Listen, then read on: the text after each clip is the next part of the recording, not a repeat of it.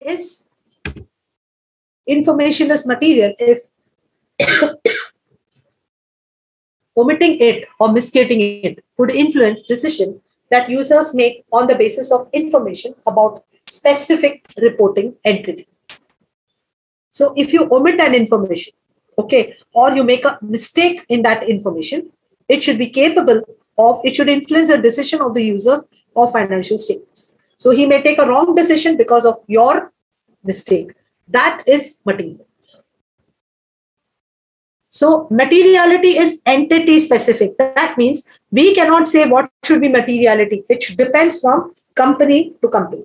Materiality is not a specific value given to us. Any amount above this is material. No, it depends from entity to entity. It's a relative context. Okay, so something that is material in one financial statement may not be material in another financial statement. Do you agree with me? Something that is material to one financial statement may not be material to another set of financial statements. Do you agree with what I said? Yes. Okay. It further depend on the nature of the item. Yes, it depends on the nature of the items. It depends on its linking with other items of the financial statements. How does it link with other items of the financial statements? It's a relative concept.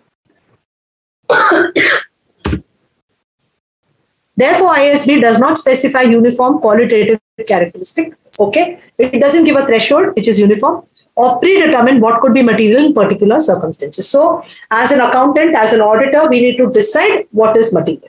So, if an error is happening within the materiality, if it is not exceeding materiality, you will ignore it. You can ignore it, but if it is, you will have to take corrective action immediately. For example, if a bank balance of a listed company is misstated by $1,000 in the SOF. Now, this is a listed company. So, this may not be regarded as material misstatement, which would significantly distort the relevance and reliability of financial statements. Do you agree with this statement? Yes. But on the other hand, if the bank balance was misstated by 1 lakh, then this could be a material misstatement that can distort the information included in financial statements. So it's a relative concept.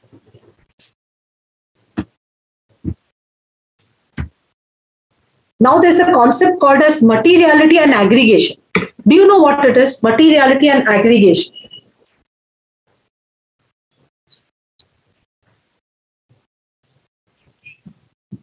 If it's material when taken cumulatively? No, it's like that. If suppose you have admin expenses, what to classify into it?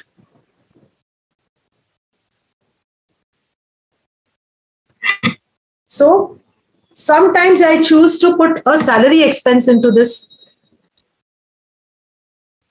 I can choose to put a rent expense into it.